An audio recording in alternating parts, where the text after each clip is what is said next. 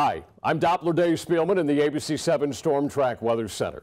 In this video, I'm going to show you how to receive a push notification anytime we issue a first alert from the ABC7 Storm Track Weather Team. When you first download the app, it will ask if we can use your location. Please select Allow while using the app so we can send alerts based on your GPS location.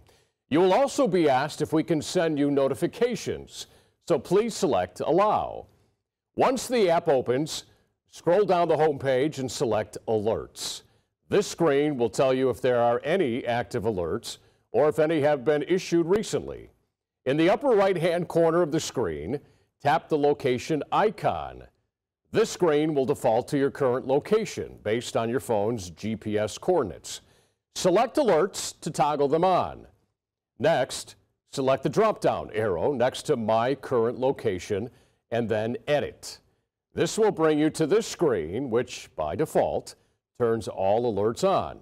To turn any of them off, simply select the toggle button. Next, I'm going to scroll down to System Generated Messages.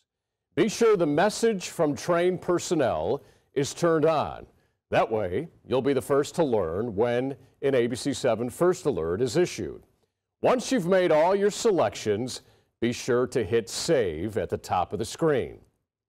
Then, go back to the home page of the app to explore live ABC7 Storm Track radar, watch a video forecast, and check the ABC7 traffic track.